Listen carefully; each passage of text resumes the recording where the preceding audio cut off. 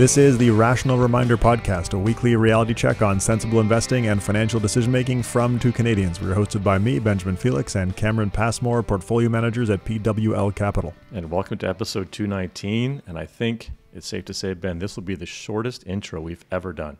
Which is great. This is the new format. There's nothing. The only note we have is that we just had an incredible long weekend trip to Maine, to the coast of Maine, which is phenomenal with my brother and his family and all of us. So perfect weather, perfect weekend. It's so much fun that the ocean was actually swimmable. Temperature was in the high 60s. Cool. We being you and your family, not me. I was not in Maine. Not you. You were not in Maine. Yeah. No. Anyways, that's all I got for you. That's what's been a lot of fun lately. And yeah. Well, that's great. So I think we can jump right into our main topic and as our last episode with the two of us with this new format, there's lots more discussion and chatter at the end, but we'll keep the intro short as intended and start with our main topic. But on that, I did hear some comments that people who stuck around actually did enjoy kind of the banter, and frankly, I think you and I both felt the same way, which is there's no pressure to get to the main part. We were able to just kind of... Yeah, but people noticed that. People. One of the comments that I saw in the Rational Reminder community was that it was nice to have the intense part up front, and then the back end is like a cozy wind down conversation. And I agree with you. It's much more relaxed. It's much more conversational. All right. So with that, let's keep this short and let's go to the main part of the episode. All right. There we go, the main part of the episode. And Ben, you've got your featured topic right at the top. Yeah, so we're going to talk about the expected returns for alternative asset classes. And alternatives being, there of course are many alternatives. The ones we're going to talk about are private equity, which is a bit of a repeat because we've given that topic some coverage. Venture capital, angel investing, which is a really fun one to talk about. Private credit, hedge funds, direct real estate, and cryptocurrencies. That was also a fun one. So this is a project that... And you're going to fit all of this in today. Well, it's not... Yeah, I mean, we've covered larger topics. Awesome. This is a project that we've been working on, of course, in financial planning, which is a big part of what we do for our clients at PWL. For financial planning, you need to have assumptions about the expected returns of asset classes. And while we don't recommend all of the alternatives that we're going to talk about, there are cases where people own them. And when that is the case, we can't just ignore them for the purpose of financial planning. Right. So we need to have some assumptions. And so we tried to get a little bit more scientific about this recently than we've been in the past. It's often easy enough where these are small allocations in someone's situation that we can either ignore them or assign a low expected return and treat them as effectively as a speculative asset class where if it pays off, great. If it doesn't, it's not going to affect the financial plan. In cases where these assets make up a larger portion of the asset allocation, I think we have to give them more attention, which is why we started doing this. Now, predicting returns for these alternative asset classes is there's an additional layer of difficulty or uncertainty relative to public equities, because with public equities, we can make an assumption about the market.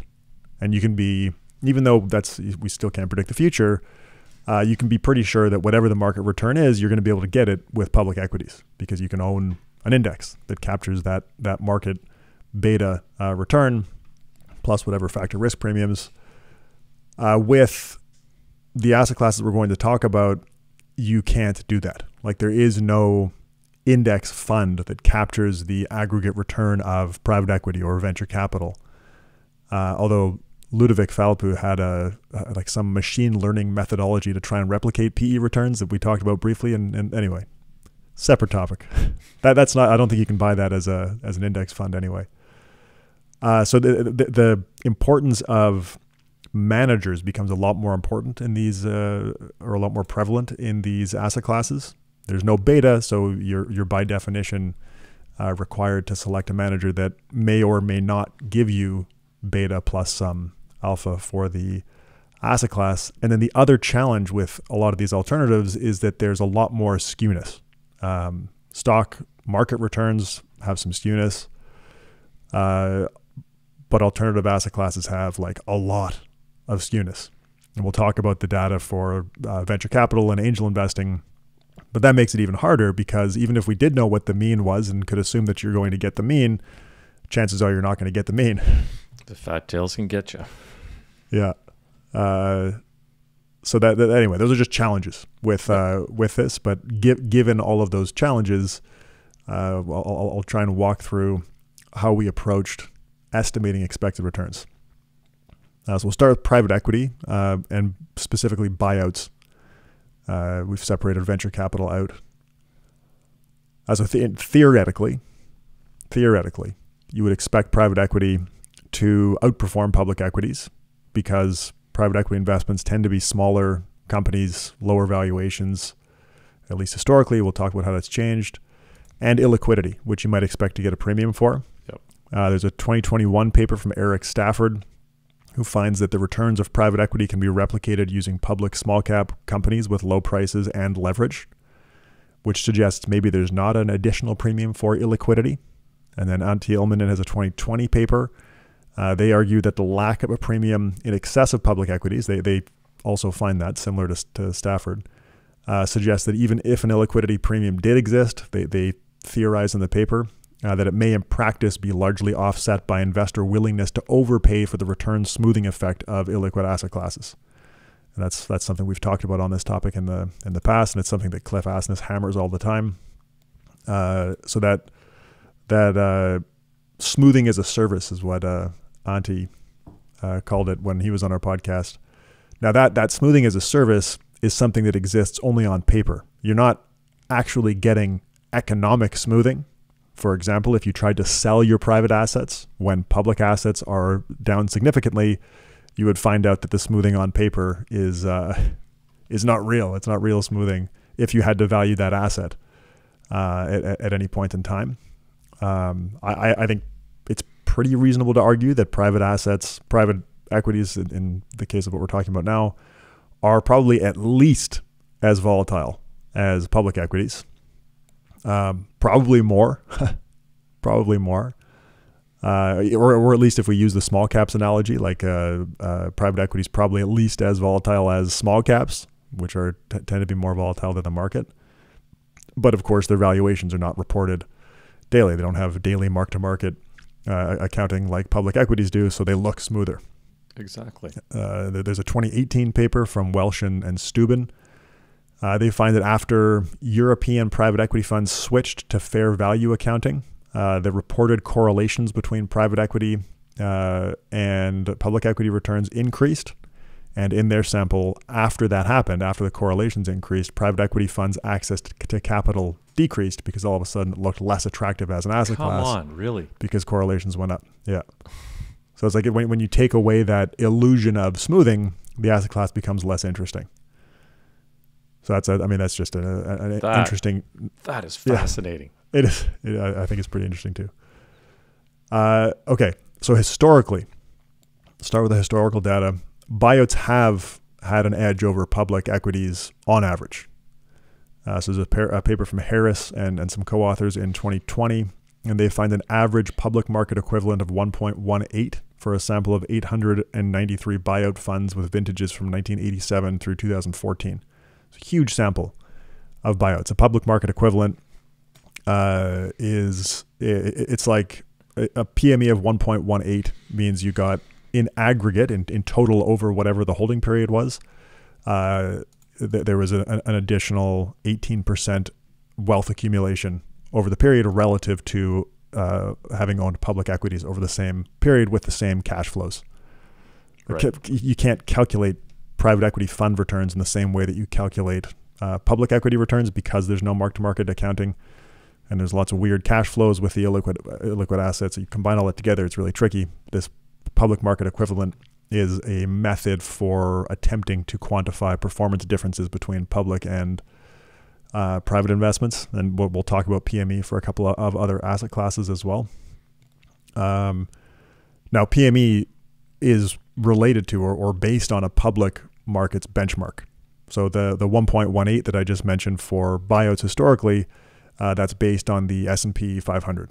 Now you can also use benchmarks of smaller and lower price companies. Like I mentioned earlier, those are maybe more similar to private equity investments. And PMEs typically do start to move closer to 1, which would be parity with the public markets benchmark.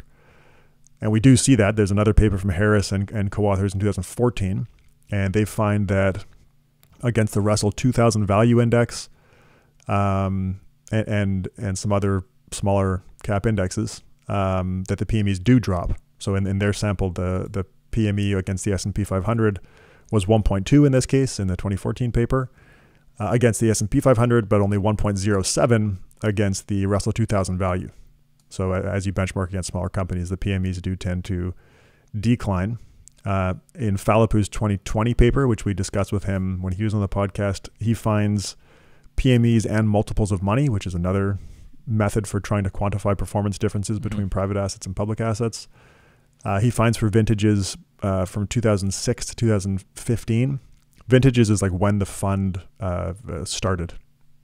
And then they typically have a lifespan. The duration of a typical private fund, and this is documented in one of these papers, is 5 years, which is longer than their legal duration. But anyway, so it's that's what the vintage means. It started at that point, and then they tend to exist for roughly 5 years on average. So for vintages 2006 to 2015, Phalippou in his 2020 paper finds that the performance of public and private equities is overall very similar.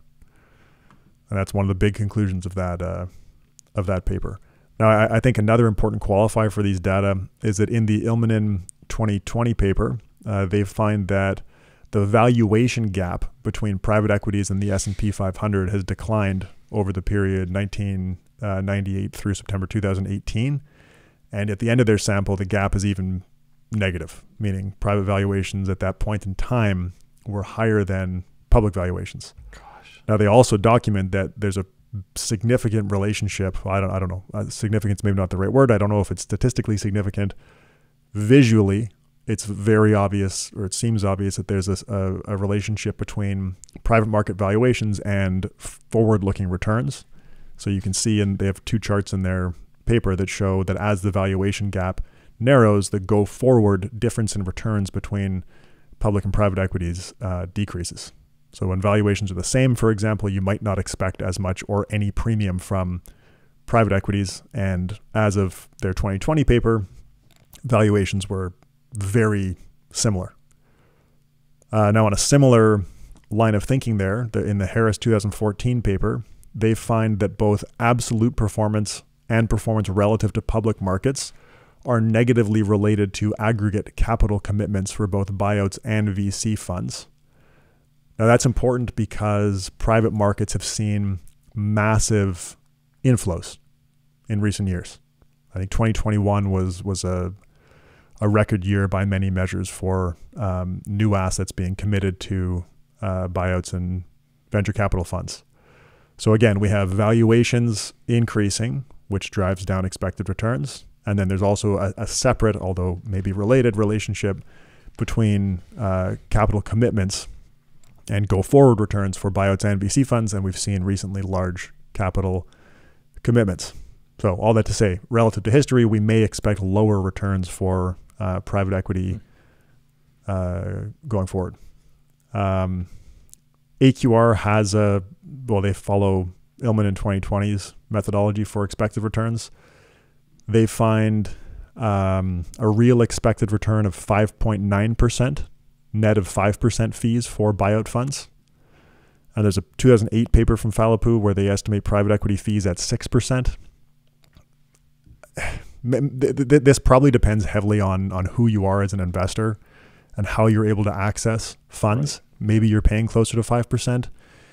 In Canada, you often have to go through an intermediary to access private equity asset classes or venture capital funds. So I would probably err on the side of 6% or even higher in terms of total cost of ownership for private equity funds. Right. So if we just bump AQR's 5% fee assumption to 6%, all of a sudden we're at a 4.9% real expected return based on AQR's methodology. which is only 30 basis points higher than AQR's estimate for U.S. public equities with a multi-factor tilt over the same period in their capital market assumptions paper. So it's pretty close, 30 basis points in difference. I also looked at BlackRock. The two main sources I looked at as a kind of a sounding board for this exercise were AQR and BlackRock. I generally trust both of them to think through things thoughtfully. BlackRock has assumptions for a whole bunch of asset classes that AQR doesn't, but between the two of them, I think that there's a lot of reasonable expectations. And of course, this is all, we're really throwing darts here, but we're just trying to be scientific about something that's extremely uncertain. Anyway, so BlackRock suggests an expected nominal return of 14.4% for U.S. buyout funds in Canadian dollars, gross of fees, with a standard deviation of 26.6%. So if we net out the 6% in fees, the nominal return's 8.4%. For PWL's expected returns, in a most recent update, we had 7.09% for global public equities tilted towards smaller and lower priced companies and profitability with the investment exclusion, but all the multi-factor tilt, we had 7.09% for public equities. So based on the expected return estimates that AQR and BlackRock have, and combining that with the historical PMEs, at least in recent times, close to 1, and currently high PE valuations and flows, and the added uncertainty due to the importance of manager selection, which is, again, very important in private equity, we assigned for this asset class a return 50 basis points higher than public equities, than multi-factor tilted public equities. So not a huge premium, but we did give it a premium. Now I've mentioned that importance of manager selection a couple of times. In Harris 2020, they find that top quartile PE funds deliver PMEs of 1.81, which is pretty significant outperformance relative to public equities, and bottom quartile funds deliver a PME of 0.68. So again, if we assume that 5-year duration that I mentioned earlier, top quartile funds beat public equities by 12.47% per year, while bottom quartile funds trail by 7.42% per year. So there's huge dispersion. How do you account for that in financial planning? There's no great answer to the question. What we did is bumped up the standard deviation relative to public equities. In the end, our standard deviation is about the same as what BlackRock assumes. We had about 29%. Go ahead. I was going to say I think point worth mentioning is that I think people expect much higher returns than these handful of basis points. And maybe you get them if you can pick top quartile funds. One of the things I haven't mentioned with private equity is that there's only evidence of persistence in bottom quartile funds. So bad funds tend to continue being bad, but there is not persistence in top quartile funds. So if you go and pick a previously top quartile manager in buyouts, and this is different than venture capital, but you go and pick a previously top quartile buyout manager, there is not evidence of persistence in good returns, but you can maybe not invest in the worst buyout managers and you can avoid being bottom quartile, which maybe means on average, if we exclude bottom quartile, maybe your expected return is a bit higher, but I still think there's a ton of uncertainty in the asset class. Yeah. And if you try and get more diversified, like if you go to a fund of funds, for example, then all of a sudden you're paying an additional layer of fees. So it's tricky. Anyway, for venture capital, which are of course earlier stage investments in company funding, but in buyouts, typically the fund is buying a company and typically a more mature business. In venture capital, it's earlier stage and not usually buying entire companies. It's investing in some of the equity of an earlier stage business. Now in VC, returns do tend to be quite high on average, but the skewness in VC is massive. It's very significant. So there are VC funds that do exceptionally well, and there is persistence in VC, which is that's another interesting characteristic. in the top performing VC funds, there is persistence. We asked Bill Janeway about this when he was on, and he kind of laughed and said that venture capital has an adverse selection problem, where if you want to give your money to a VC fund, they're probably not going to take it. Somebody else gave us that. It was Gus Sauter. Mm-hmm. If you want to find the best private market managers, find the ones that won't take your money. But if you can get in, like in some cases, people do have special connections, or maybe a VC fund invested in their business, and therefore you get access to that fund. So there are cases where you can get access, but I think for the average person, even for the average high net worth investor, it's not so easy. I mean, again, thinking back to the Gus Sauter conversation, I think he said you have to be committing billions of dollars to be confident that you're getting in with the best managers and doing this properly in terms of the required due diligence and stuff like that. Okay, so for the Harris 2020 paper, again, they find a sample average PME of 1.22 for a big sample of VC funds with vintages from 1984 through 2014. And another paper from Harris and co-authors in 2014 finds a sample average of 1.2 for vintages 1984 through 2008. Now, the median of that sample, so 1.2 mean public market equivalent, but the median is 0.88. So that is an indication of skewness, or there's a relationship to skewness there, where we see such a big difference between the mean and the median. Mm-hmm. But that concept of persistence and adverse selection, I think, is really important in interpreting those numbers and deciding which one is relevant to use. If you could own the VC market, of course, you would use the mean. But if you can't, if you have to pick funds, and if you're not sure that you can get access to the best funds, maybe the median makes more sense. But in the case of the median, you expect to lose money relative to public markets over the average holding period of a venture capital fund. So again, it comes back to that importance of, if you can access the best VC funds, great. If you can't, it becomes a very unattractive asset class very quickly. That mean PME of 1.2 over the typical fund duration of 5 years, which is what I mentioned earlier, Harris and co-authors find as the average duration of a fund. That translates to an annual return difference of 3.7% over public market cap-weighted equities. It's pretty significant. So yeah, I think if you can access the best funds, I would give that 3.7% a 25% haircut. That's not scientific, but just as an expectation, like we talked about the flows into VC driving down expected returns and stuff like that. Yeah. So at the mean, that's 9.87% using the PWL equity expected return as the baseline. But as I mentioned before, if you don't have access to the best funds, you just probably wouldn't invest in this asset class. So I don't think we need an expected return assumption for that scenario. You just wouldn't do it. In terms of quartiles, the top quartile VC funds deliver PMEs of 2.6, bottom quartile 0.41. So again, massive distribution. And again, using that 5-year duration, top quartile funds based on those PMEs beat public equities by 21% per year on average, while bottom quartile trail by 16% per year. Yeah, so I mean that's a tricky one, right? Like, and this is why we've not typically assigned expected returns to asset classes like this, because it's like you really don't know what you're gonna get.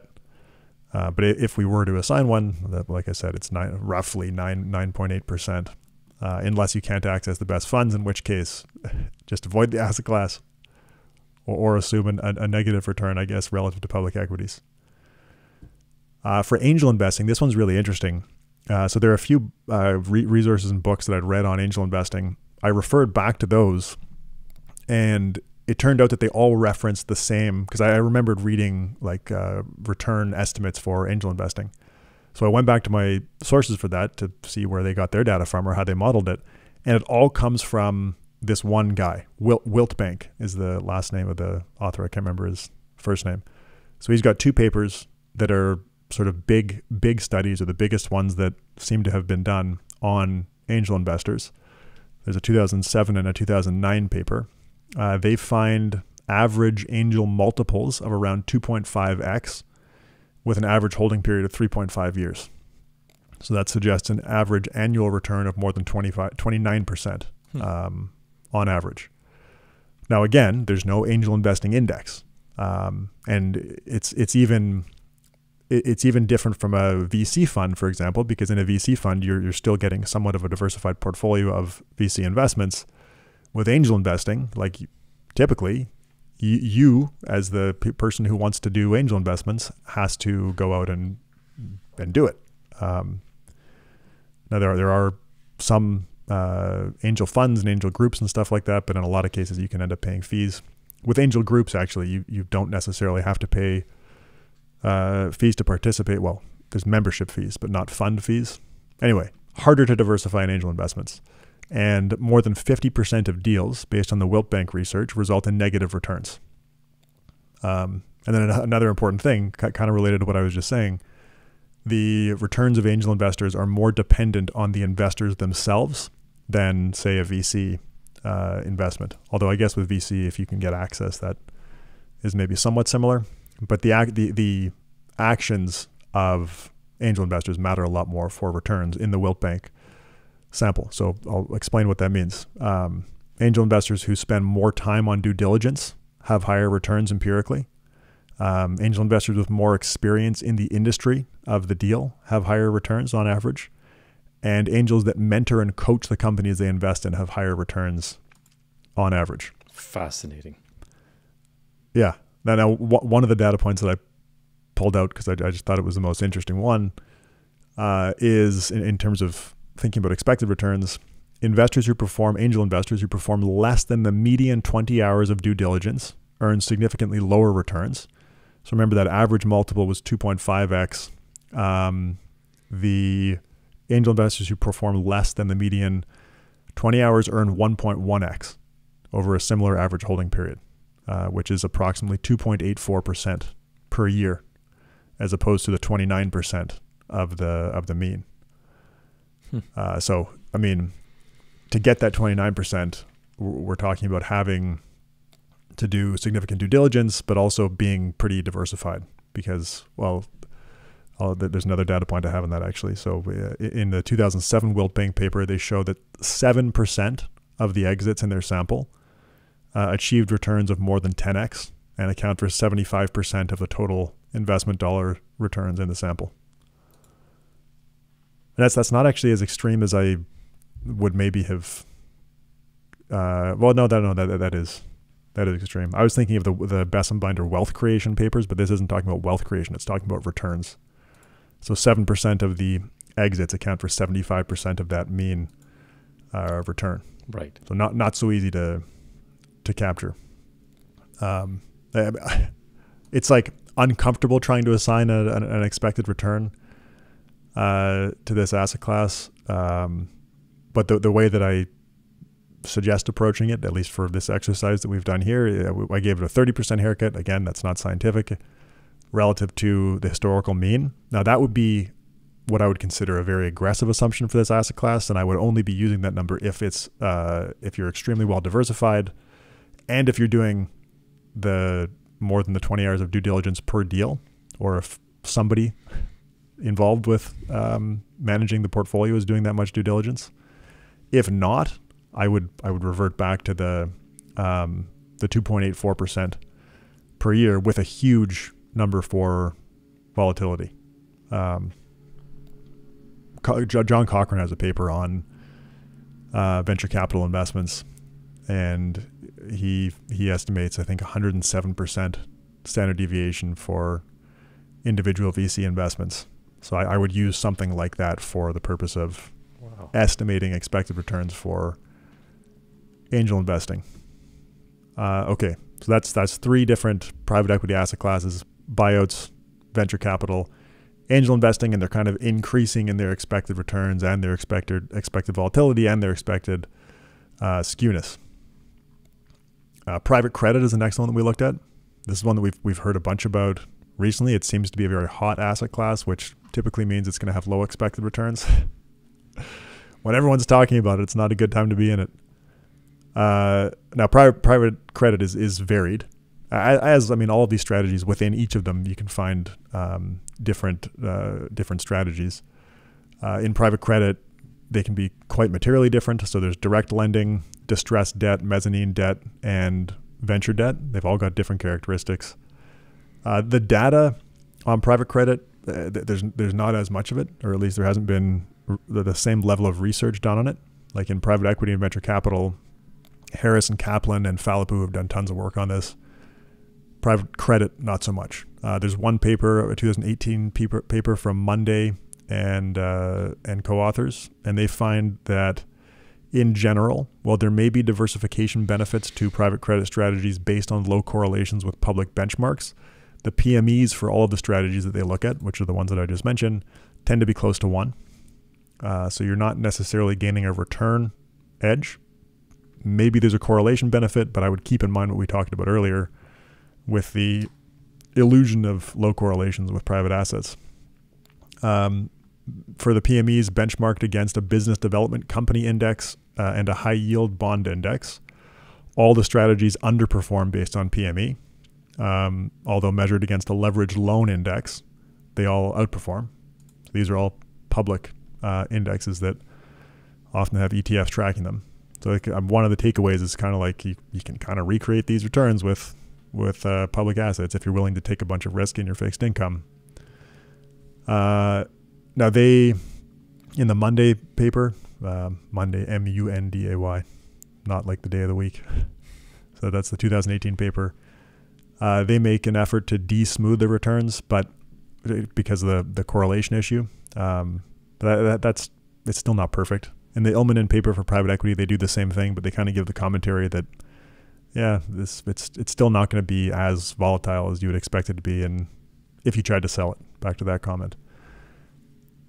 BlackRock, for their expected return for private credit, they suggest an 8.8% gross of fee expected return for direct lending. So that's one of the strategies that we talked about, with a standard deviation of 10%.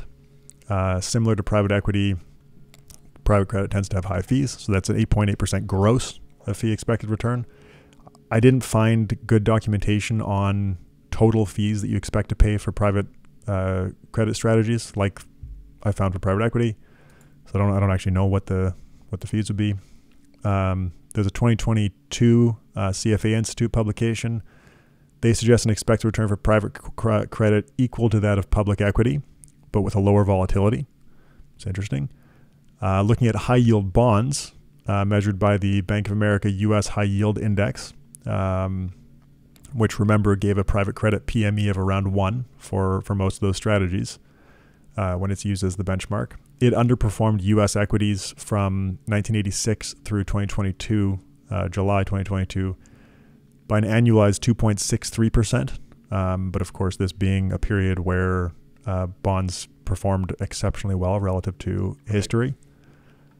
Now, private credit does tend to have shorter duration than high yield indexes, so we might expect lower volatility. But similar to other private asset classes, there's a lot of variability in individual fund returns. So again, these are all shots in the dark, but I think applying a 2% haircut relative to public equity expected returns and using something similar to what BlackRock had for standard deviation, which was 10%. So that ends up being 5% roughly in terms of expected returns for private credit with a standard deviation of 10%. Now, I grouped those all into one assumption. I mentioned there are all these different strategies, so if you're investing in any one of them, maybe it makes sense to be more specific. Right. BlackRock's strategic view, so they give strategic commentary and their expected return assumptions, is that publicly traded credit, including high yield, has attractive valuations and income potential currently. And they say that this makes private credit look much less attractive than it has historically. It's just interesting. Hedge funds.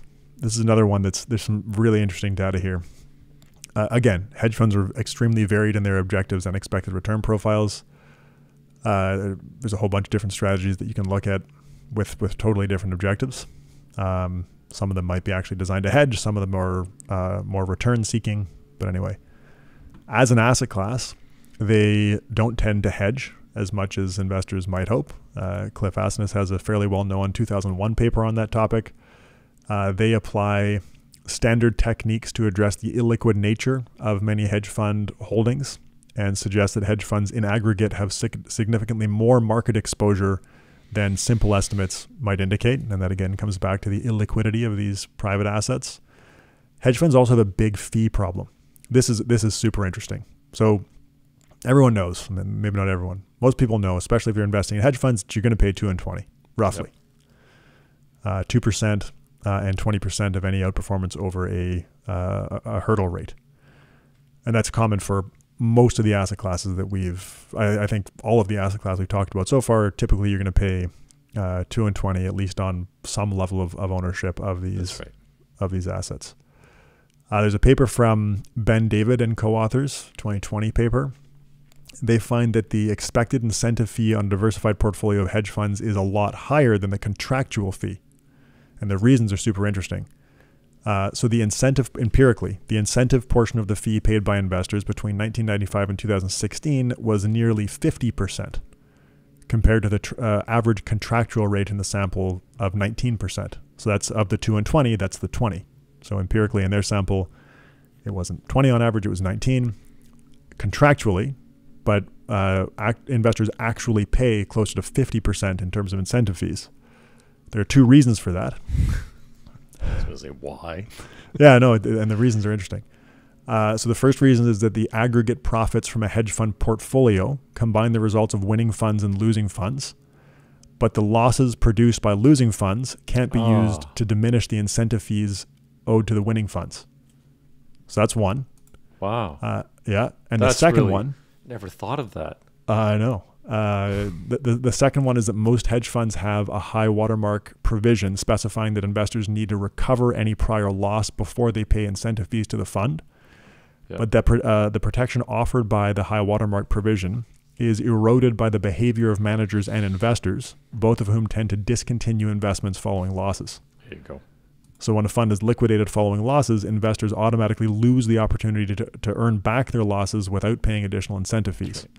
They leave, missing the chance to get the free ride back up. That's exactly right. And they go invest in a new fund, which if it wins, they pay the full. Isn't that fascinating? Yeah. So in their sample, on average, they find that investors pay 1.51% in management fees, and this is all annualized.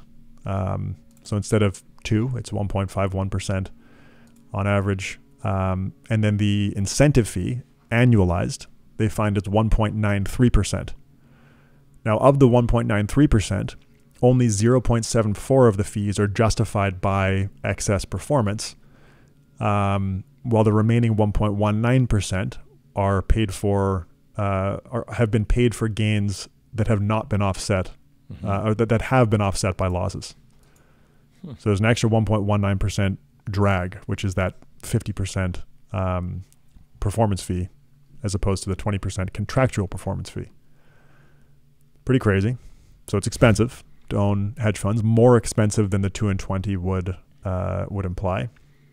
And then the other thing that's actually related to one of the points that we just mentioned is that hedge fund investors tend to be their own worst enemy, more so than in public markets. So there's a paper by Dichev and Yu, a 2011 paper.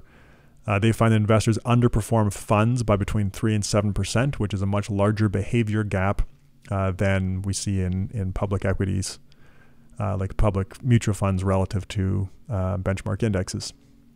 So there's a larger behavior gap.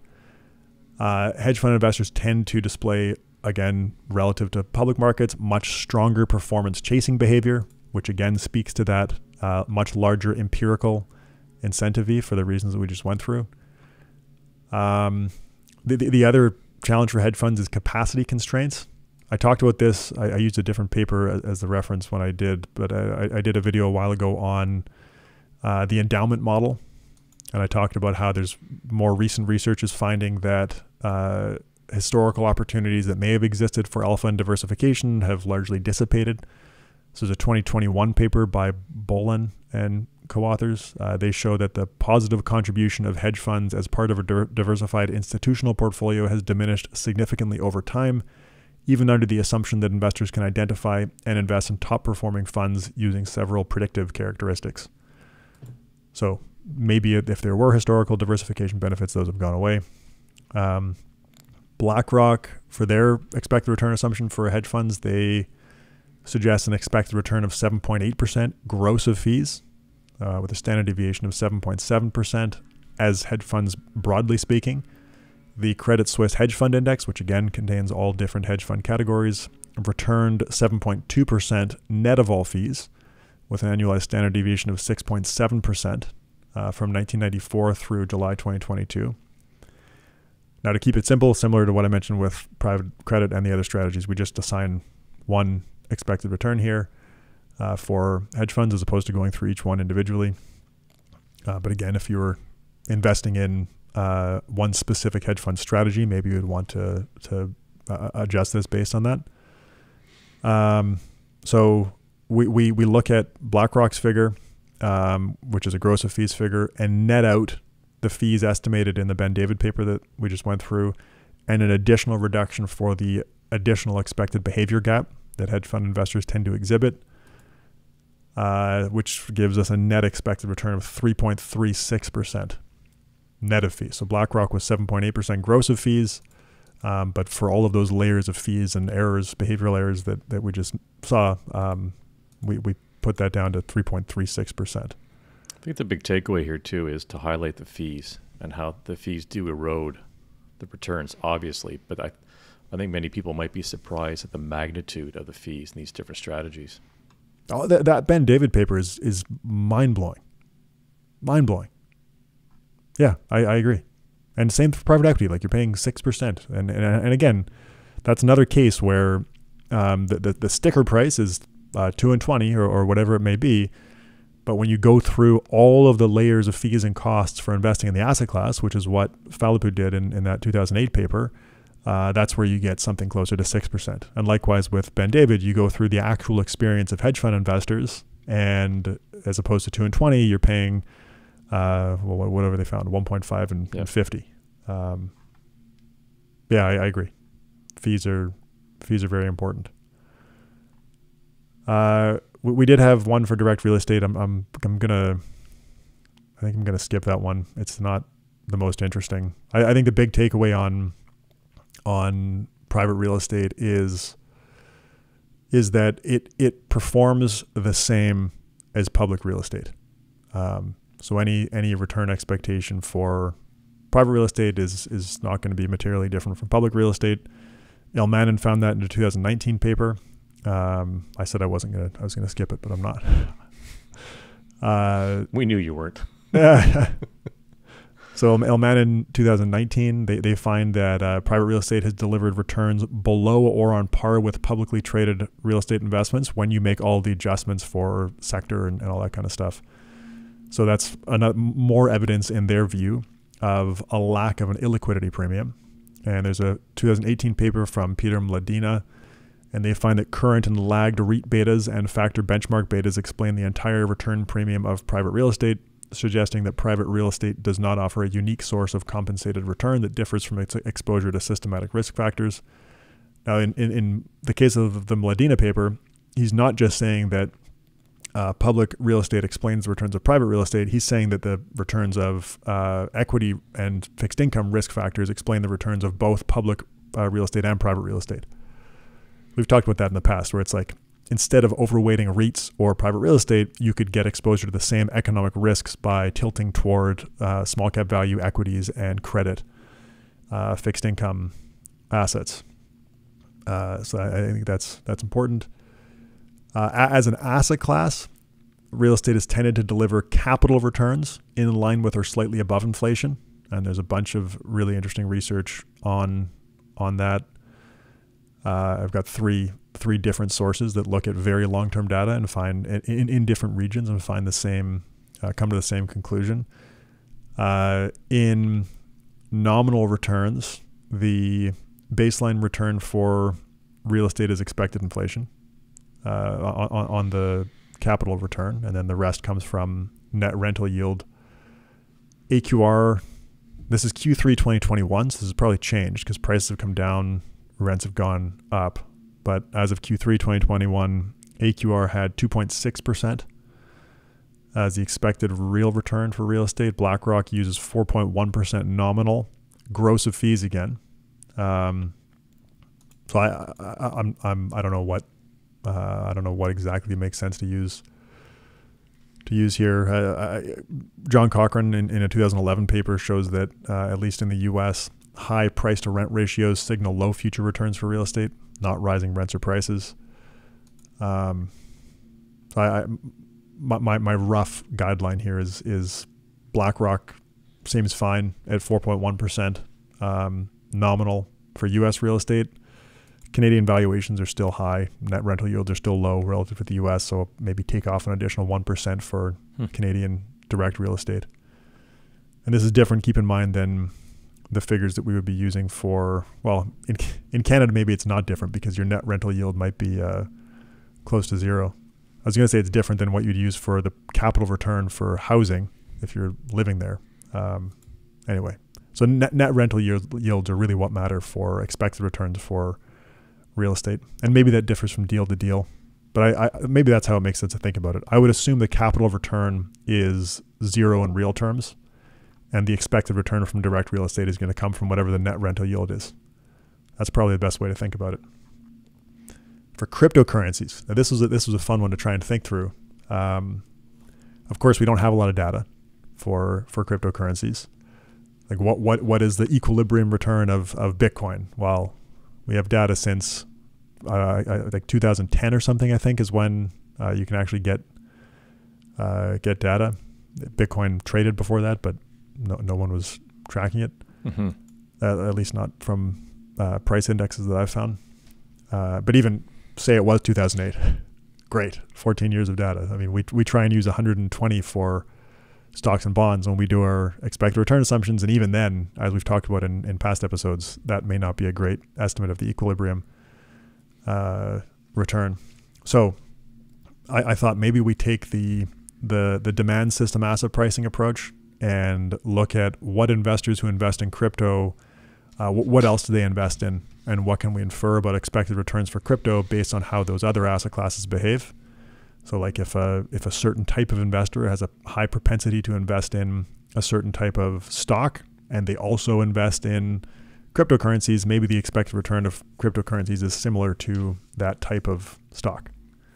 Empirically, crypto investors tend to be attracted to stocks with lottery-like characteristics, penny stocks, and stocks with high media sentiment.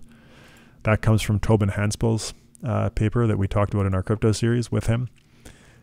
They also tend to be overconfident and have low financial literacy. And there's 3 papers that I've got to reference for that. Investors that share a lot of those traits tend to invest in small, high-priced stocks with low profitability. That comes from Batermier's 2022 paper that we talked with him about on our podcast a while ago. Looking at cryptocurrencies directly, there's a 2019 paper from Ling and Zhu. They find that network hype plays a significant role in increasing cryptocurrency prices. Makarov and Shore, we also talked to Igor Makarov in our crypto series. They find that the majority of Bitcoin transactions are related to speculation. And there's another paper from Griffin and Shams, which we talk about in our crypto episode with Chris DeRose that released last Friday when this comes out.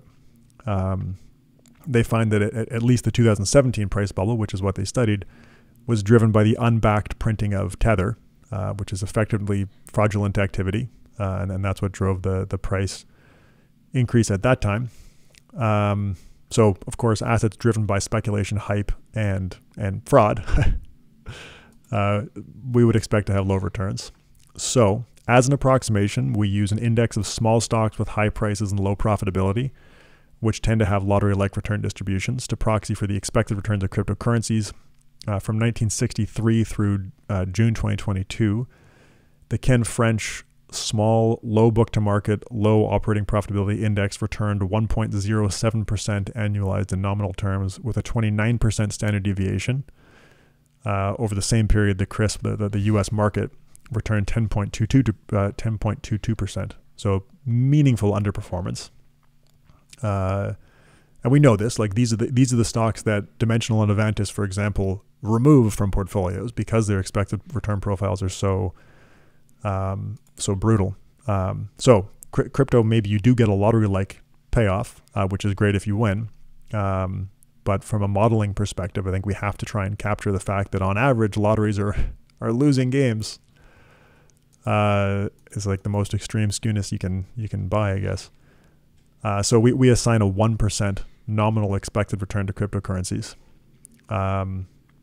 From 2015 is when we have data, or did I just choose to use that period? Anyway, from 2015 to 2022, Bitcoin's annualized standard deviation was about 80%. Wow. So on the assumption that the crypto market has maybe matured a little bit, we assign an expected standard deviation of 60%, which is roughly double what we observed for the lottery stock index, but also significantly lower than the historical standard deviation of Bitcoin. So basically low expected return, high volatility. Maybe some people are into that kind of thing, which is okay. Mm-hmm. And maybe you win. Maybe you get the lottery like right. the lottery, the good lottery outcome. All right, so that's it. That's awesome. That's all I got. I hope it was interesting. I mean, I know a lot of our listeners don't invest in alternative asset classes. And I know there's been a lot of discussion in the Rational Reminder community about managed futures, which we did not talk about. So in terms of alternatives, maybe that would have been interesting. But for the research that we were... A lot of great takeaways here, right? There's a lot of hype around these different asset classes for a lot of people. So I think there's a bit of a cold shower, or at least an appreciation for the fees. And I think lower expected returns across the board from your research than people would expect. Yeah, probably lower expected mean returns, but I think that's skewness. Like it's the... True. Do you use the mean or the median return when you're making assumptions about these asset classes? In a lot of cases, we did use the mean and then gave it a haircut. But realistically, maybe the median is better. And if you look at the median return for a lot of the private asset classes, they're brutal. I don't know what the median return is on cryptocurrencies, but it's probably not very good either. I mean, Bitcoin and Ethereum, for example, have had fantastic returns, but I didn't look for data on what is the median return on cryptocurrencies since, I don't know, 2015 or something. I don't know, but my guess is it's lower than the Bitcoin return series, which even now, I looked at this a while ago. I wish I had gotten this data point for this talk.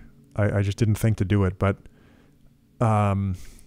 for quite some time now, I can't remember what the actual data point was, but I did look at this a while ago. For quite some time now, investing in the S&P 500 outperforms Bitcoin because Bitcoin has had so many peaks and troughs. If you invested at one of the peaks in maybe it was 2017 or something like that, at this point you've significantly underperformed investing in U.S. stocks. It's just an interesting point.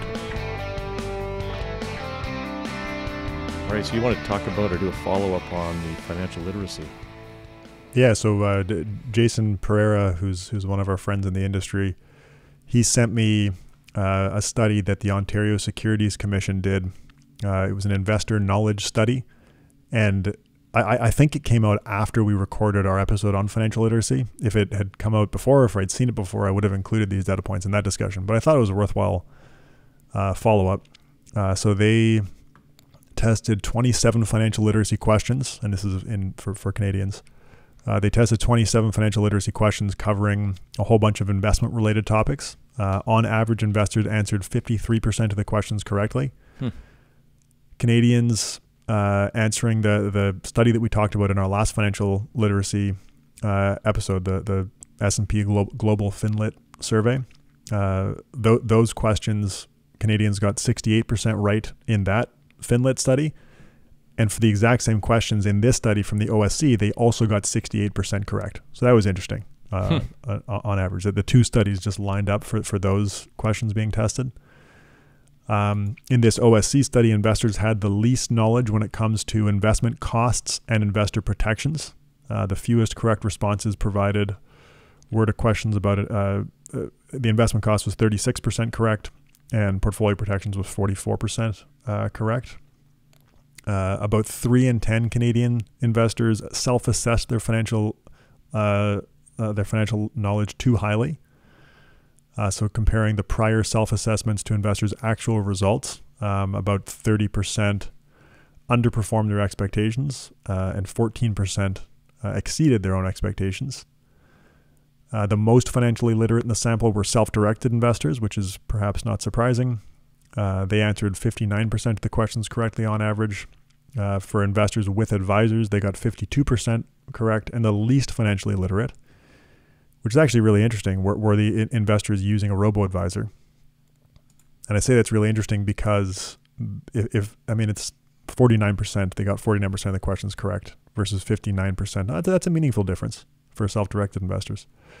But that's interesting because with the robo-advisor, you're getting pretty bare bones advice, and you're getting cookie cutter asset allocation advice, which I believe tends to err on the side of being conservative because the robo-advisors don't want to get in regulatory trouble for putting people in, 100% equity or like a small cap value portfolio. But it is interesting to see that those investors are the least financially literate and therefore maybe the least likely to advocate for their asset allocation decisions. Women, and this is similar to other studies we talked about last time we covered this topic, women were slightly less financially literate than men. They got 50% of questions correct on average compared to 56% for men. This study found that there are effective ways to de-bias investors in terms of overconfidence. 31% of participants lowered their self-assessment of their financial knowledge after going through the 27 questions in the study. Yeah. Younger investors were more likely to revise down their self-assessment of their financial literacy after going through the questions. That's it. It was interesting follow-up. This had more investment-related questions as opposed to general financial literacy questions. That point about costs, I think, being the worst testing area for Canadians. I mean, maybe it's not surprising. Like we know, Canada's got some of the is on the higher end of mutual fund fees, and the higher end of continuing to have assets in actively managed mutual funds. So maybe that speaks to part of the reason why. Interesting data points. So I think we'll skip the book review this week, Ben, and push it forward a couple of weeks just to keep your expect returns part in one bundle. And we had a good guest coming up. But I thought it'd be worthwhile to talk about a conference I was at last week now. So it's called the Future Proof Conference, which basically blows up the old model of going to financial advisor conferences that always happen in some hotel boardroom. I mean, I've gone to them for decades. You've gone to a few.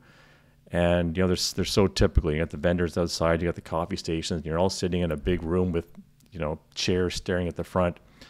And, yeah, you get good speakers, but the overall experience is usually quite boring, right? So, and hats off to the guys at Ritholtz Wealth Management in New York City and the organizer of the event, Advisor Circle. They come up with an idea of what to do in a COVID world where you can bring people together.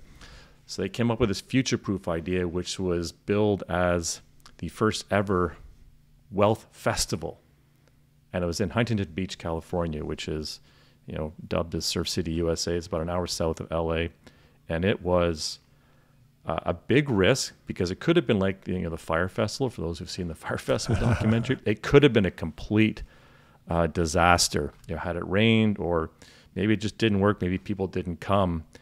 And maybe the format didn't work, but I can tell you it created an environment that was phenomenal. So it was completely outside, and it was in a lot that was wedged between the Pacific Coast Highway and the beach. Literally, the beach was right there. So it makes this phenomenal backdrop. It was 4 days of perfect weather. They had 4 stages set up. All the vendors were intermixed. They had food trucks on the outside, so that the physicality of it was really interesting. It was cool, right? You're outside, so it was safe. People were having fun, but the people that were there really treated the content seriously. Like, people wanted to learn. You just sit down at a picnic table and talk to people, and people were just kind of asking all kinds of questions. The level of engagement, my experience, was that it was really high. So even though people were going around in shorts and and flip flops and skateboarding and like it was fun. They treated the material seriously. I honestly, I got chatting to so many people. I missed a lot of the presentations, the ones I went to. Some were really, really good. And I don't remember coming away from a conference with as many action items as I did at this event, because so many people had so many ideas, and maybe it was a type of people that were attracted to this. They were just kind of idea machines. So it was pretty incredible. They've already scheduled one for next year. Wait, don't just tell me you got action items. What were they? Oh, all kinds of action items. I mean, I have a whole list in my Evernote. Things to do about structuring the company, ideas about guests on the podcast. As you know, I got a chance to sit with past guest Hal Hirschfield. So he had different ideas about, who to reach out to and how he might be able to help us, meet people. Got some great feedback from a lot of people on the podcast, which was really cool to hear how people are using the content, particularly the research that you have done. Got a lot of ideas around that. Got to spend a fair amount of time with a good friend of ours who I'd never met face to face before, Brian Portnoy. So he's a 2-time guest. So he was there and he presented a really great presentation that he did.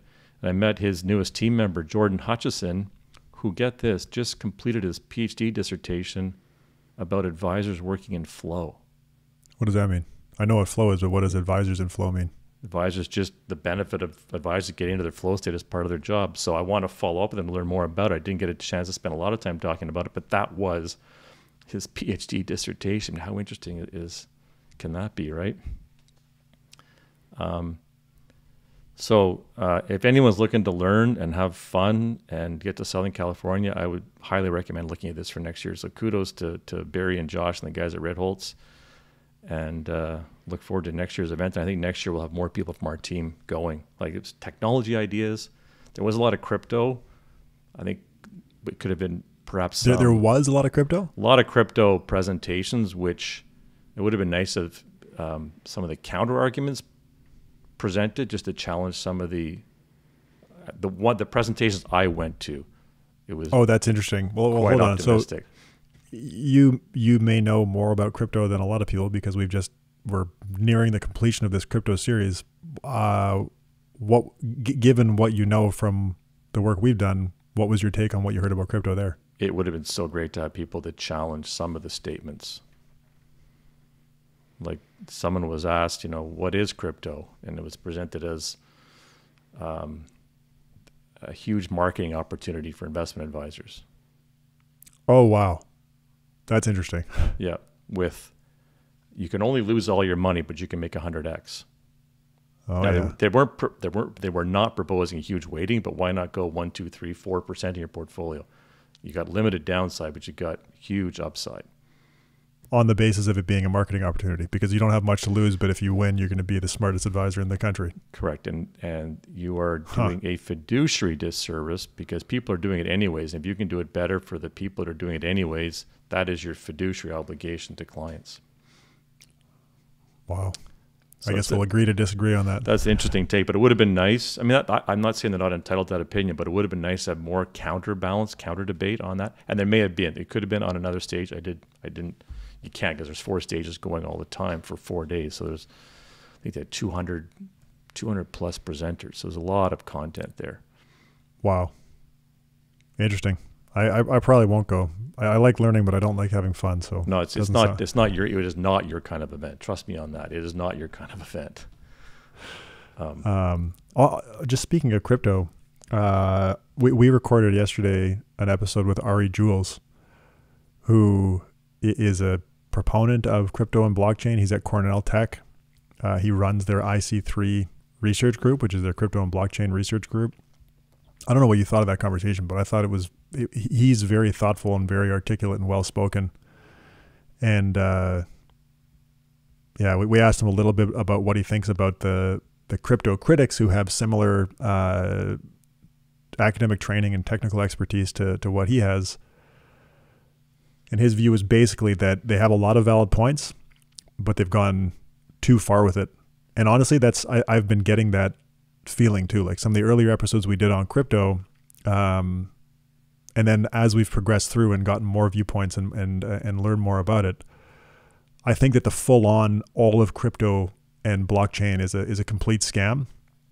I do think that's I don't think that's the right perspective. And well, if people are listening to this who also listened to our episode with Chris DeRose last week, I think he made a similar comment where it's like, if you think that all of this is dumb, you're probably very wrong. But likewise, if you think it's going to revolutionize the whole world, you're probably also very wrong.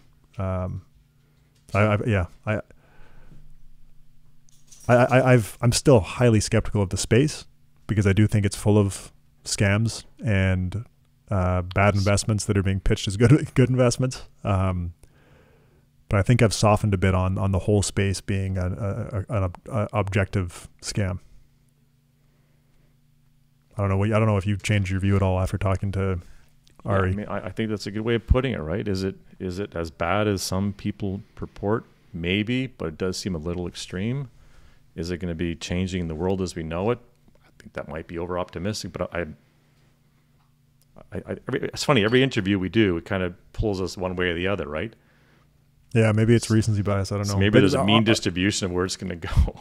Ari made the point that, and I said to Ari during that episode, like, I don't know why I hadn't thought about that before, but all technological innovations have come with scams, a lot of scams.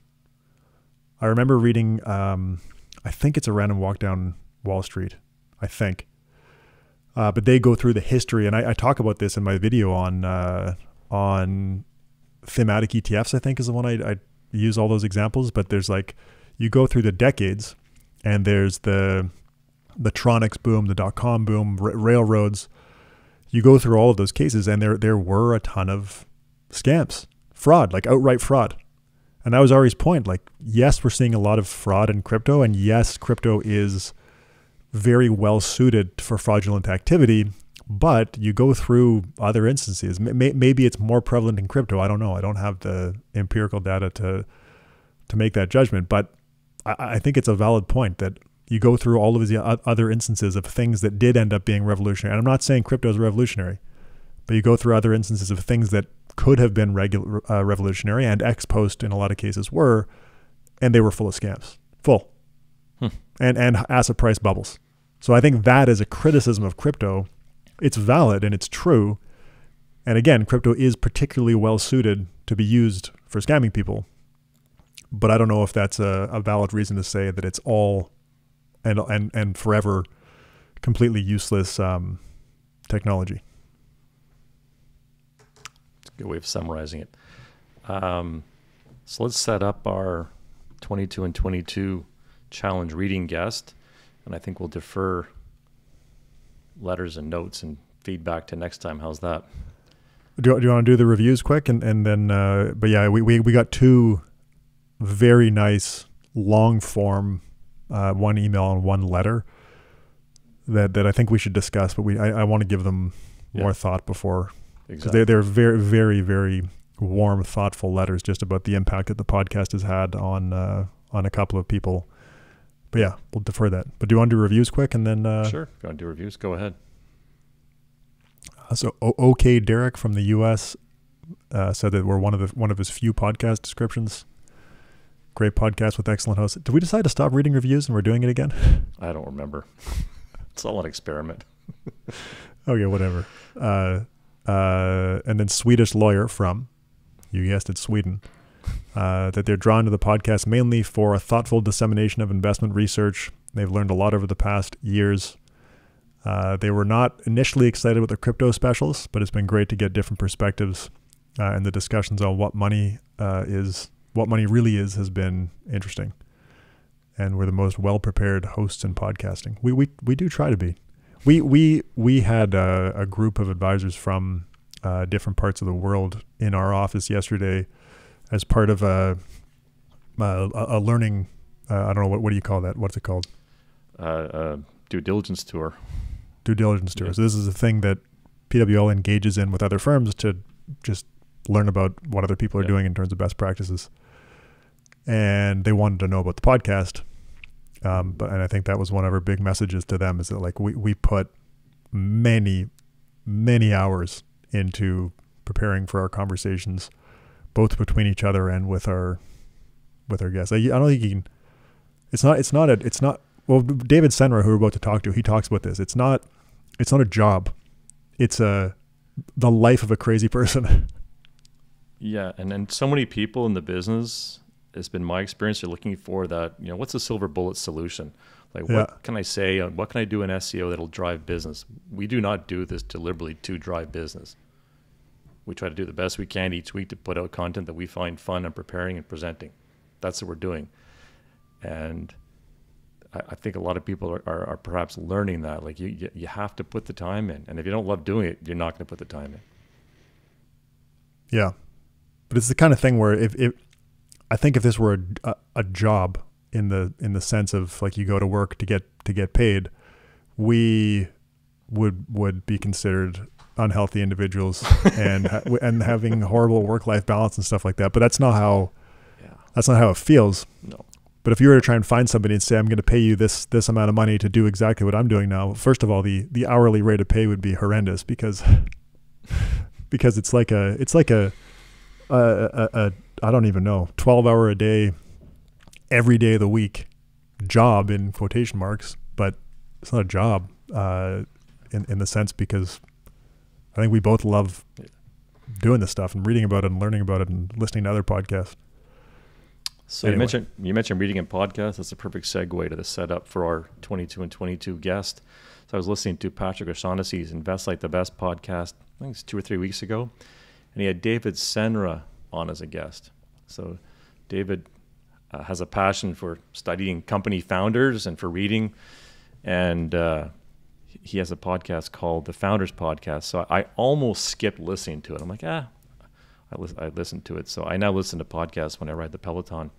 So I listened to it, and man, he came full game, full energy. I was kind of blown away by the conversation they had.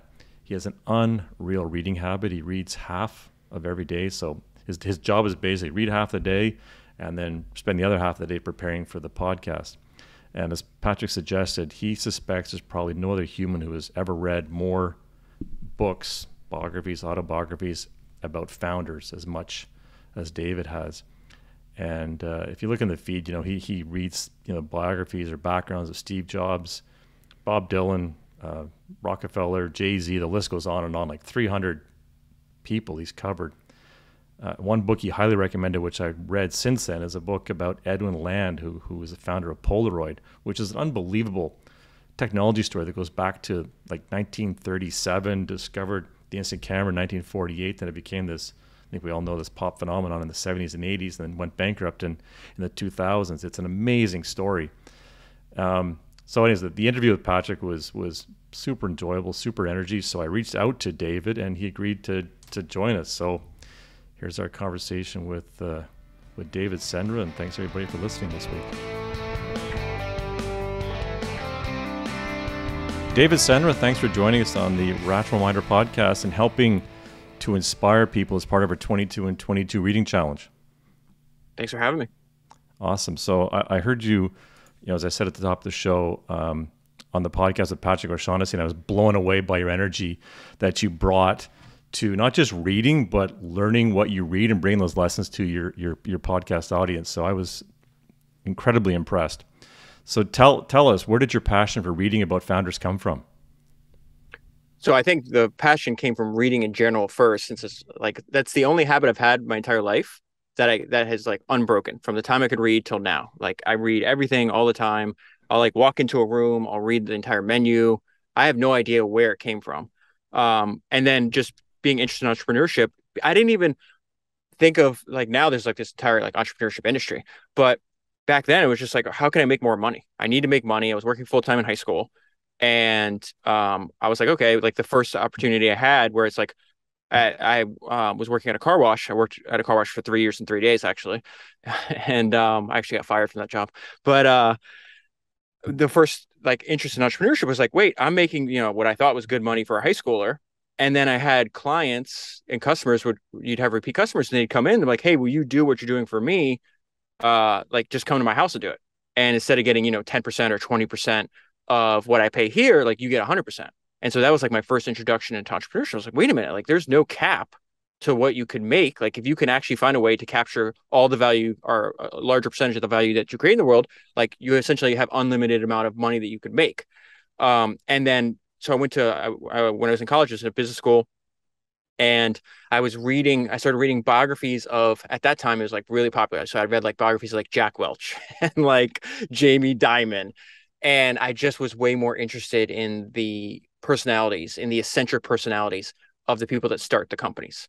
And so I was actually listening to a podcast a long time ago. This is like back in 2012, where I first got the idea to focus on entrepreneurs, is because there's this guy named Kevin Rose. He was the founder of this company, Dig, and he was like one of the big Web 2 founders. He was like probably 20 years old. They put him on the cover of a magazine, and they're like, who the hell gave this guy? I think he raised like $50 million.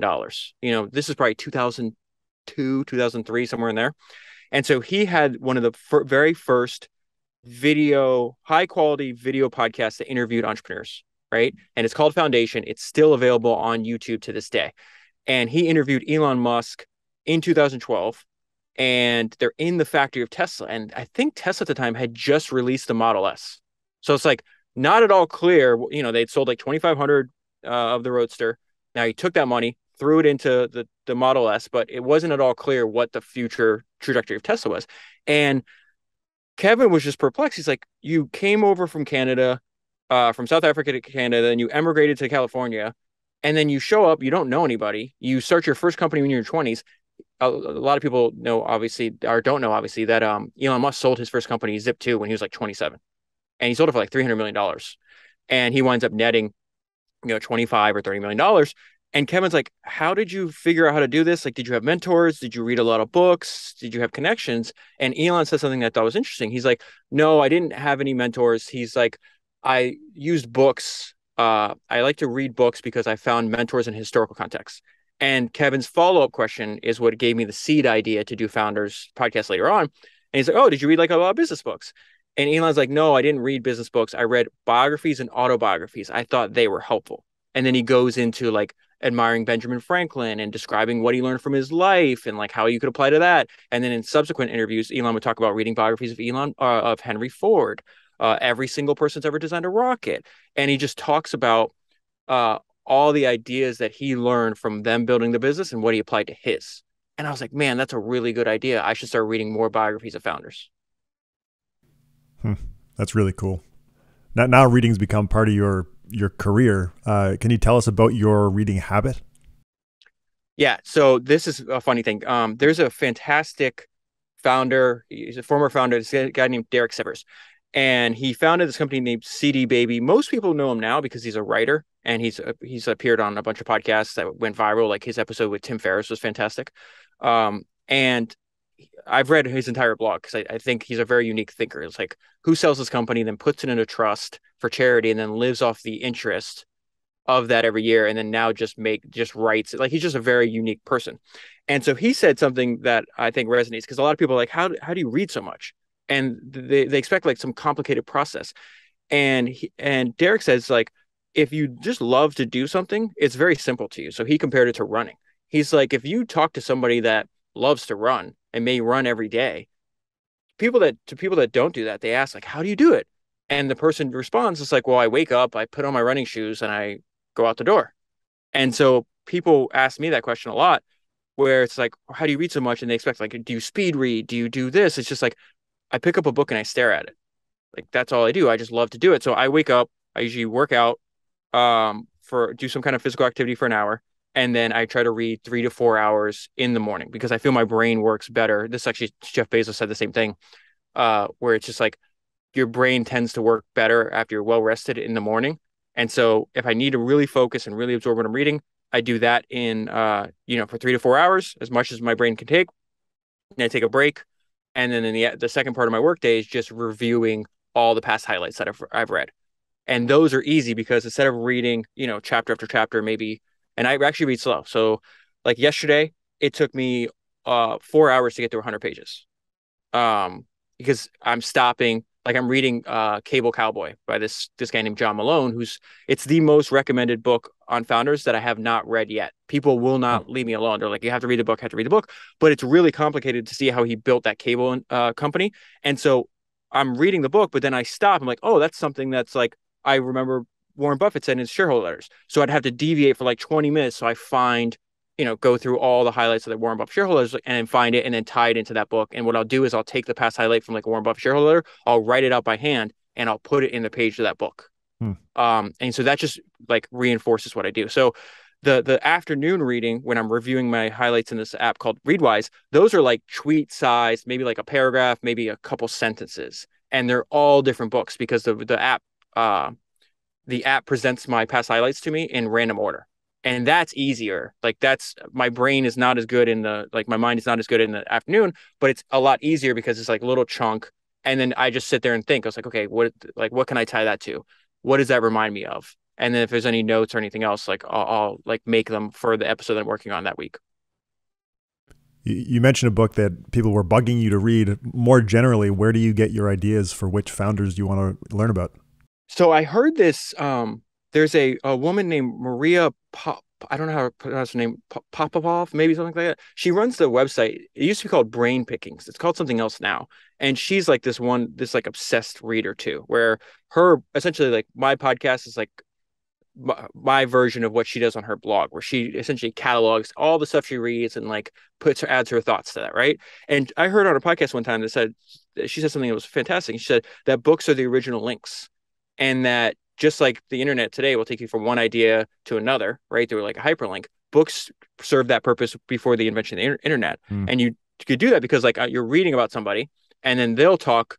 There's two cases of this. It's like they talk about people that are important to them, right? And then you can also go to the bibliography. Like I just reread the most famous biography of Rockefeller is Titan. A ton of people read it. It's been out for 20 years. And I reread it the second time and did another episode on it recently. But then I went to the bibliography. I'm like, oh, I need to find other books. And I found source material that author used. And I found a little known, like 40-year-old, 250-page biography of Rockefeller. That was fantastic. Wow. And so then I did an episode on that. But so I'm going to start with the example like Steve Jobs. Like I read the Steve Jobs book, Walter Isaacson, like 4 or 5 years ago. In that book, Steve tells about like, because what I notice about anybody that gets to the top of their profession, they all have deep historical knowledge and they're very interested about the people that came before them. So Steve will talk about all the people that influenced his work, the founders of Intel, Edwin Land, Da Vinci, Michelangelo, Henry Ford, just Gandhi. He just goes down the list. And so then what I would do is like, I make a list of all the people they talk about. Then I read every single book I could find about them. And I'll do that over and over and over again. And then because of the audience, like people in my audience, listeners send me books every day. Like my queue right now, and I've lost count. I can't even, like last I counted, it was like 300 books in the queue that I have to get to. Wow. I just started managing a queue because we're getting recommendations now. I think I'm up to probably 30 or 40 books that people are recommending. So I want to go back to your habit of capturing the information. So I also use Readwise, so I capture Readwise from my Kindle digitally. How do you integrate your notes you're taking by hand, I assume, from hard copy books into Readwise? Like what is that hack that you use? There's no hack. I do it the hard way. So type it in. So I wish I could retain information. Like sometimes I have to do an episode off of a Kindle. Like if I'm traveling or whatever the case is, like I'll read the entire book on my phone. I actually got that idea from Elon too. It's actually pretty easy. It's really fast. But for some reason, it's like I have like a love affair with physical books. And so even though it's much slower, I do it anyways. And so basically, like I'll start usually with a physical book, and I read a lot of old books that don't even have Audible or Kindle versions. So what I'll do is like, I'll pick up a physical book. I sit down with a ruler, pen, and scissors and Post-it notes, and then I'll highlight. Like I used to use a highlighter, but then I'd go back and reread my highlights, and you can't even tell what's highlighted because it like fades over time. So that's why I had to start using the pen. So then once I go through the entire book, I just whatever jumps out at me, I don't think at all. I just like, oh, that's interesting. Underline it. And then I'll leave whatever note pops to mind, right? Then I finish the book. And then what I'll do is the night before I record, I like to reread all my highlights. And so I'll sit down. It usually takes maybe like an hour, whatever the case is, and I'll reread all the highlights, right, and all the notes. And then I record the next morning. And as I'm recording, I kind of edit based on the flow of the conversation, because the way my podcast is set up is like I wanted it to be like, hey, what if you met up with your friend that reads a lot, and you met up with like dinner every once a week, and he told you the stuff that was interesting, and during the conversation, the flow of the conversation, I don't know what I'm going to say. And so I'm editing on the fly, where it's like, I'll go to another page. I'm like, oh, you know what? That does, like, I'm not going to include that part because that maybe I already covered it, or it just doesn't fit in the flow of the conversation, or whatever the case is. So then I finish that, right? Then I listen back to the podcast before I publish it. So that's the fourth time I've gone over the highlights. And then the fifth time is I go through on the Readwise app, on the iOS app. They have where you could take pictures. It automatically reads the text. You got to fix some of it, but it's really actually good. And then you go through and literally take pictures of every highlight, then type in whatever note I have on the post-it note, I put into Readwise as well. So I think, and the reason I don't believe in hacks or shortcuts is because the longer the podcast goes on, I don't just talk about, oh, like I just did a podcast yesterday on Thomas Edison. I talked to probably about half a dozen or maybe a dozen other founders that thought like Thomas Edison, or something in that book related to past like episodes and past highlights. And the reason I'm able to recall a lot of that stuff is because I'm, first of all, reading every highlight 5 times, and then I'll wind up rereading that highlight in the future. So to me, that's the equivalent of like practice of like an athlete, like lifting weights or running sprints or shooting free throws. And so that's what I consider. It's like the first part of my day is work. The second part of my day is practice, but I do that 7 days a week. Are there founder stories that have been particularly impactful for you? 100%. So what's fascinating to me is every single person, like, to get on Founders Podcast, think about how crazy it is. Like, they have to be so good at what they did for a living that somebody wrote a book about them. Like, that's like the smallest percentage of anybody that's ever lived. But what I find is most of them these are imperfect human beings just like everybody else, right? And most of them make the mistake of over optimizing their professional life to the detriment of their health, their happiness, their family life, just overall. Like, they're completely obsessed. And so out of, I'm up to 200, I think yesterday it's 270 something, maybe 277 biographies I've read. The only one that I found that, like, the one person that I want to try to be the most like is this guy named Ed Thorpe. And this book is called A Man for All Markets. Ed Thorpe is still alive. He just did a fantastic interview. Tim Ferriss, on Tim Ferriss's podcast. Ed Thorpe is 90 years old, and you can watch this interview on YouTube. And I've sent it to friends. I asked my wife, I'm like, how old do you think this guy is? And they're like, 65? Like, it's remarkable. And what Ed Thorpe identified is like what makes a truly happy human being. And Ed Thorpe's also a genius, so he's way smarter than me. I'm not trying to compare myself to him. I could read for the rest of my life, and I'll never be as smart as that guy. But what he identifies is like, okay, I want to be wealthy, right? He's the inventor of the first quantitative hedge fund.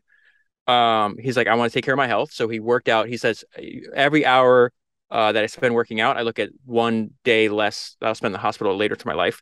He was a great father. He actually knew his kids, which a lot of the entrepreneurs that I studied, including Edison, like, his kids are in that book. They're like, we never saw our dad. We didn't really know him. They knew him later because they start working in his company, but kids, like, he just wasn't around. He's working, essentially if his eyes are open, he was working.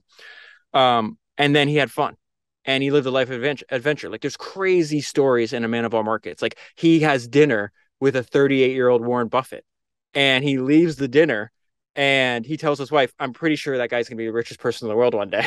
Like, he's just like, it was immediately, he's like, this guy is a genius. Like, if he keeps at it, he keeps compounding, he's gonna be the richest person. He winds up building the first, Claude Shannon's the founder of information theory. I also read his biography, but Ed Thorpe and Claude Shannon build the world's first wearable computer because they're trying to figure out, can you use computing to predict where, like, to get an edge in casino gambling games, whether it's be blackjack or what's the one where they roll it spins around, like the craps? Roulette. That's what. Yeah, roulette. And so he identified like a handful, maybe 5 things that are important to human beings that when you get to the end of your life, you're like, I'm glad I didn't miss my kid's childhood. I'm glad his wife winds up dying of cancer, unfortunately. But after he dies, like, we had a great marriage. Like, we spent a lot of time together.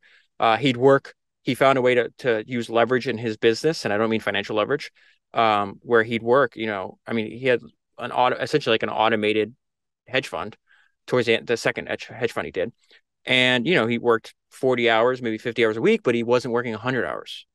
And so that's the thing. Like, I work every day, but even if I only work 8 hours a day, that's only 56 hours a week. I still have plenty of time. Like, it's Yeah, like sleep for 8 hours, work for 8 hours, and you got 8 hours to do whatever else you want. I agree. That was a great interview with Tim. So one of the things you said to Patrick I found interesting is that you will often reread books and that there is tremendous power in doing that. Do you read that book differently the second time?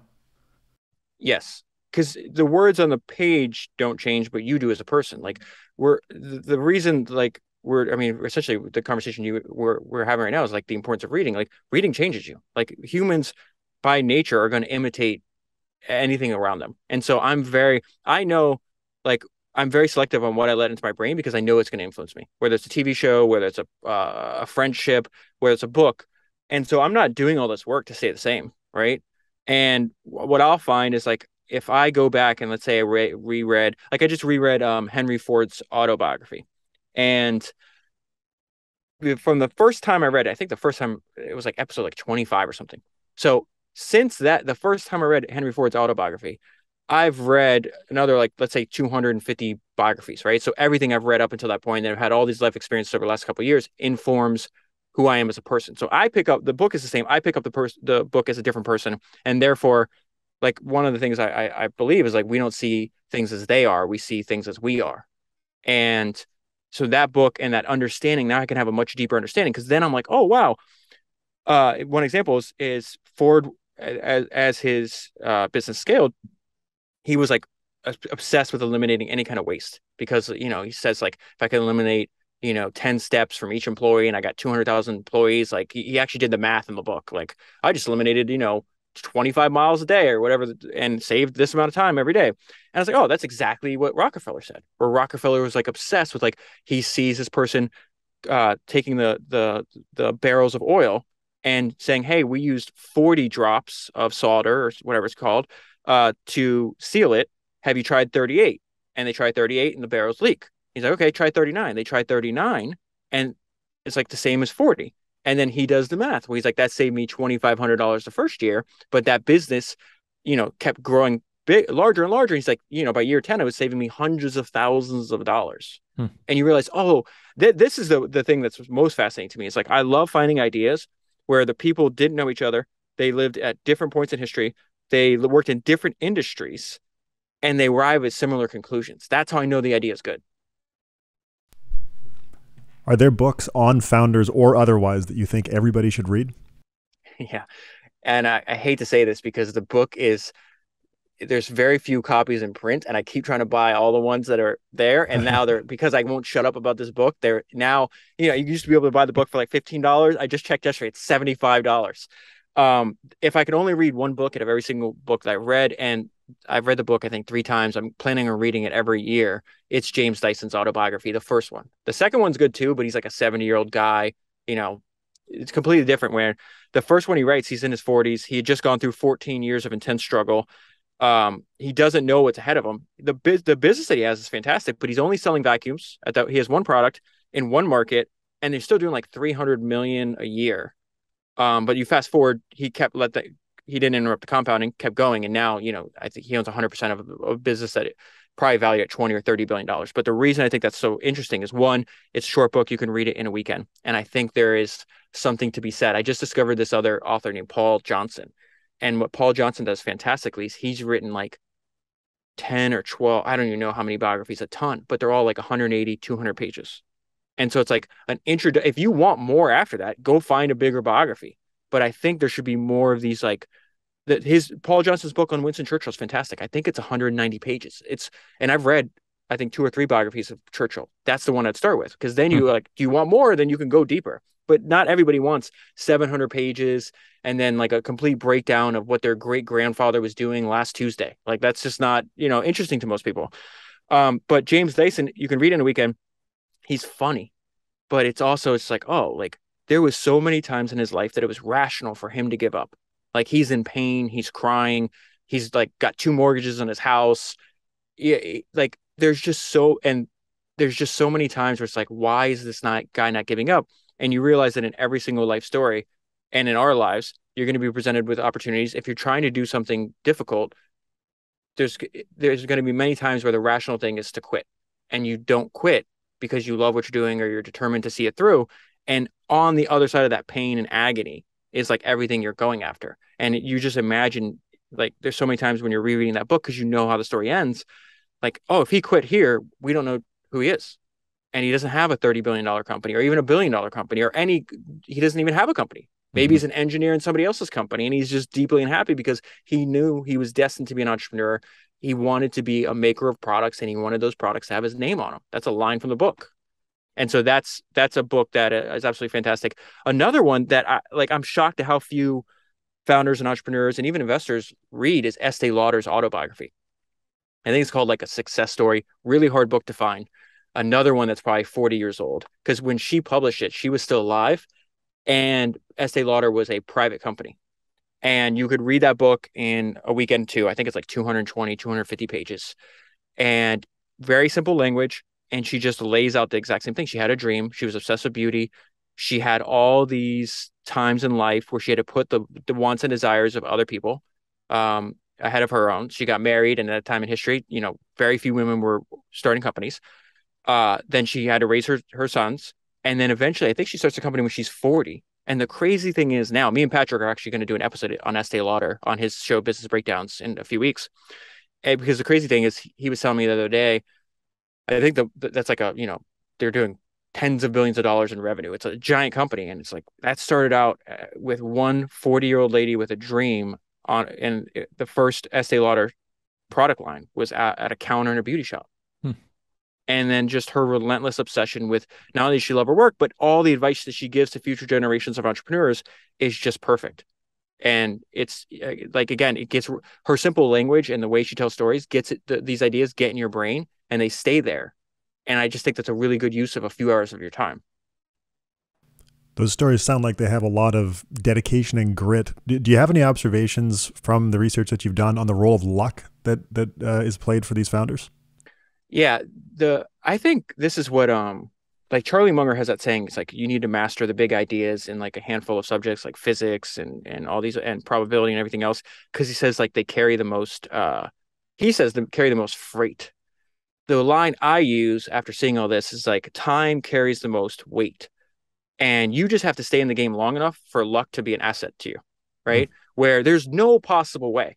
Like, I just reread the best biography on Steve Jobs, and I've read like a dozen books on him. To my opinion, is Becoming Steve Jobs, the evolution from a reckless upstart to a visionary leader, I think is the subtitle. And the reason that's important is because 20-year-old Jobs was like building great products, right? The Apple II was a phenomenal product. You go from from zero to within 4 years, they're a public company, all that one product. And so that's fantastic. But like, think about all the other products that he made after the fact. But he had to go again through like 12 years of struggle when he gets kicked out of Apple and then goes back, which actually is today, the day we're recording this.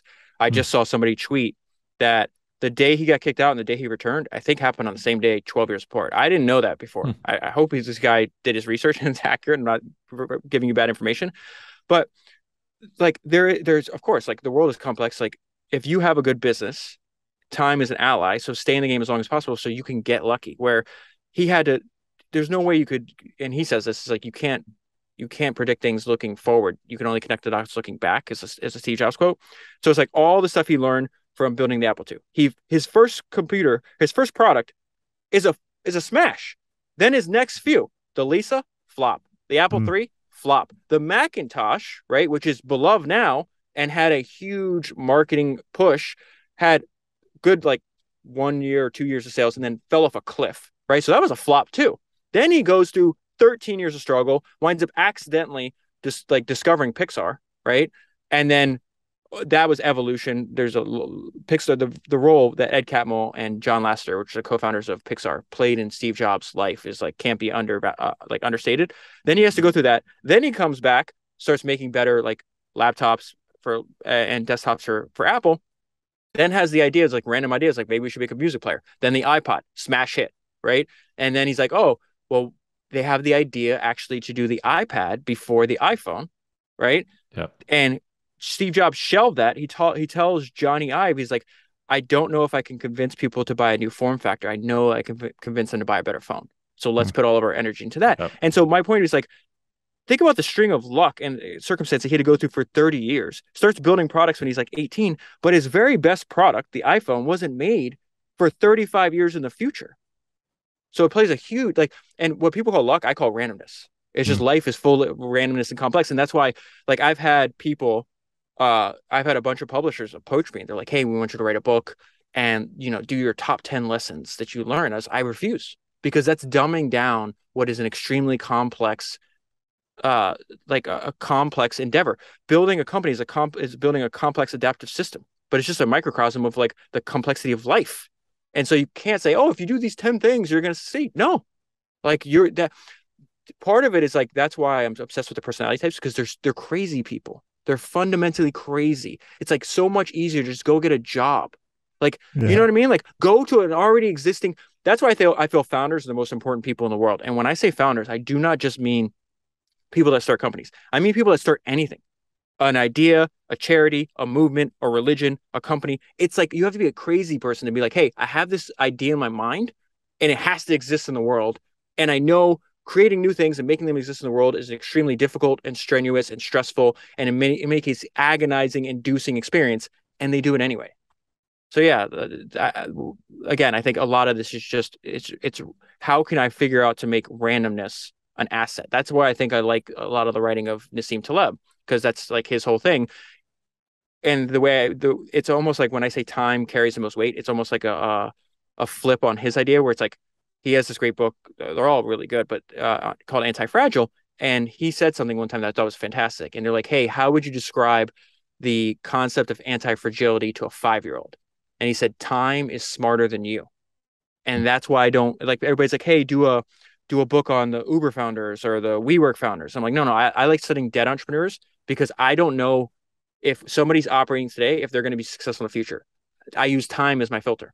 So like, I know the ideas that Henry Ford had when building his company were good because time proved that. I know Steve Jobs, Rockefeller, all these people, like, because you allow time to filter through that. I don't know if the new way some people are doing things are actually going to work out. That's so interesting. And one of your recommendations on that podcast was the book called Instant, the story of Edwin Land, which is an amazing story. And talk about perseverance and luck and vision. It's just unbelievable to read what happened. I didn't know that story at all. Yeah, I didn't either. And books are the original link. I didn't know who Edwin Land was until Steve Jobs would not shut up about the guy. I was like, oh, if in my opinion, Steve's the greatest entrepreneur to ever do it, right? So I was like, if the greatest entrepreneur to ever do it is telling you, hey, this guy's the hero, this should be who we aspire to be, like, then why? I think it'd be like professional malpractice for me not to go and chase down every single book that I can find about Edwin Land. Then I'm not doing my job, and then I'm not serious about it. Fascinating. This is really fascinating. Last question for you, David. What advice would you give to someone who does want to read more? That's a hard question for me to answer, because it's like no one would have to give me advice on how to read more. Just if you want to do something, you'll do it. And if you find that you're like, my favorite maxim of all time is actions express priority. And so like, it's like anything else in life. If you really love to do it, you can't wait for somebody else to tell you, oh, you should read more, or you should exercise more, or you should be a better father. Like, you should just do it. And if you actually love to do it, then your actions will express that. But there's a lot of people, one of my oldest friends, same thing. He's like, I want to lose weight. He's been trying to lose the same 30 pounds for a decade. You don't actually want to lose weight. You want to sit on your couch, drink whiskey, and eat chips. There's nothing wrong with that. But don't delude yourself into saying that this is what you want to do, because your actions tell you other people what you want to do. And so the easiest thing is, if you want to read more, pick up a book and read more. Great advice. David, this has been fantastic. Thanks so much for coming on. Yeah, of course. Thanks for the invite.